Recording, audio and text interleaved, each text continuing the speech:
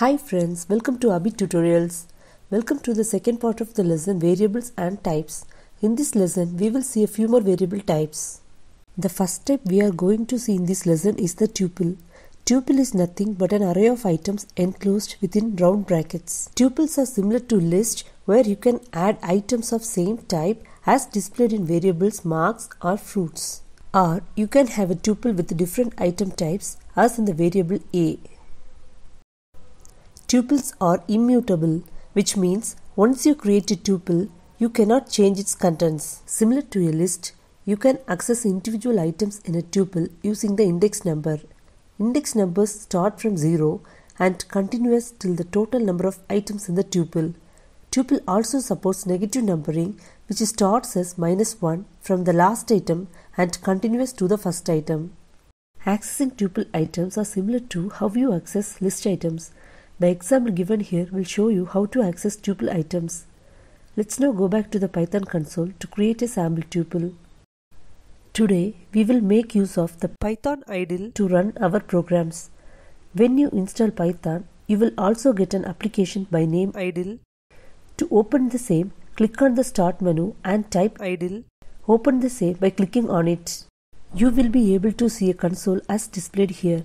This console is also known as Python shell, and we will be typing all our commands for this lesson in the Python shell. I have created a new tuple named A here with some sample content. Type len of A to get its length. Type A square bracket of 1 to get the item in index 1. To get specific items, I can use the colon operator. As you can see, it operates in the same as it worked for a list. Let's now try to modify the second list item by typing A of 2 equal to learn as displayed here. Press enter to see what happens. As expected, we received an error message. This is because Python tuples are immutable and any attempt to modify the same will result in an error. Let's now try to use the append function to add an item to the end of the list. Even this operation fails due to the same reason since tuple is immutable. Similarly, any operation you try to apply on a tuple that tries to change its value will fail. In case, if you need to modify a tuple, then you will have to convert the tuple to a list using the list_of function as shown here. Then you make the necessary modification to the list. Here I am appending some string to the list B. Finally, convert the list to a tuple using the tuple function as highlighted here. As you can see, the tuple now has the updated items. The next step we are going to see is the range. The syntax for creating the range variable is as given here. Here range is the function we use to create a variable of type range. As you can see, the range variable can take up to 3 parameters. If the range function has only one parameter, then the parameter indicates the end digit of the range. If the range function takes in 2 values, then the first value is considered as the start digit and the second value is considered as the end digit. The final syntax has an additional parameter which indicates the number of counts the range has to jump to get the subsequent item. Let's now get to an example. As given in the example here, range of 7 will give you the numbers from 0 to 6. Since the start digit is not specified, here the count starts from 0. Range 5, 10 will give you numbers starting from 5 to 9. Range 5, 50, 10 will give you the numbers 5 to 45 in steps of 10. Let's now look the same in code. Let's now create a variable by name A and assign it to the range of 7. If I now type A and press enter, I will not be able to see the values stored within the range variable. Instead, it will be displayed as range of 0, 7. To display the content of the range variable, we will have to use a for loop. We will see more about loops in the forthcoming lessons. For now, we will see that how to access the items in the list. Type the for loop as displayed here and press enter twice. Highlighted here is the output of the loop execution which displays the items within the range variable. Let's now see the type of the variable A by using the type function. As you can see, the type is displayed as range. There is one more to view the content of range variable. For that, you will have to convert the range to a list or a tuple, and then you can either view the list or the tuple. Let's see an example for it as well. Go to the Python shell, create a variable d and assign the value as list of a. The list of a function will convert the range to a list. Press enter, type d and press enter. You should be able to see the items that are present in variable d. Now let's look into the dictionary variable. The value for the dictionary variable is enclosed within a pair of curly braces and the dictionary can contain one or more key value pairs. The keys are always string. You also can have numeric values as keys, but Python automatically converts the numeric keys to strings. You can enclose the keys either in single or double quotes. The keys can have spaces in between them. You can access the dictionary items by using the key names. For example, if you need to access the first name of the person variable, then you will have to type person square bracket first name, using which you can get the corresponding value for the respective key. Let's look at an example here. As you can see here, we have created a dictionary variable named person. The dictionary has three values, namely first name, last name and age, and correspondingly it has three values. Let's now try to access the individual items of the person variable. To access individual items of the dictionary, we use the variable name with the key name enclosed within a square bracket as displayed here. Given here is a simple example of a nested dictionary. Here we have an outer variable named student. Within student, we have two sub-dictionary items, namely S1 and S2.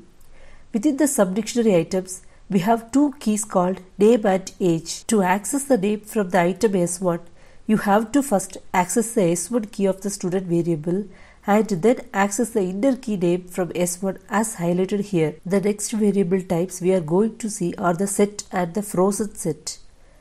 The values for set is enclosed within a curly braces. If the set variable is further enclosed within a rounded bracket, then it becomes a frozen set. Set is mutable type, whereas frozen set is immutable. Remember the rounded bracket from tuples. Immutability in frozen set is similar to the tuples. There are certain differences in between the list tuple and set frozen set. In a list or in a tuple, values you add are placed in an order, whereas in a set or in a frozen set, the values will not be stored in the order you place them. Unlike list and tuple, items stored in a set or a frozen set cannot be accessed using index. Also, the duplicate items you add to the set or the frozen set will be removed automatically. Since we cannot access the set or the frozen set elements using the index number, we have to use a loop to access the elements of a set or a frozen set. Let's now go to the Python shell and see a demo. I have created a new set named fruits. Now if I type the variable name fruits, I get the set of items, but I will not get the items in the order that I have specified. Let me now try to access an item using an index number. I am trying to access the item present in index 1. When you press enter, you will get an error as expected because the variable type set doesn't support index numbers. Same will be the case with frozen set as well. You can access the items stored within a set using a for loop. Let's see how to do that. As you can see, I have created a for loop to go through all items in a set. After the print statement, press enter twice and you will be able to see the contents from the set. The same method can be used to access items from a frozen set as well. The final type of variables we are going to see are the bytes, byte array and the memory view. First, let us look into the byte type. To create a byte object, you can prefix the character B to the starting portion of the string, or you can make use of the bytes function.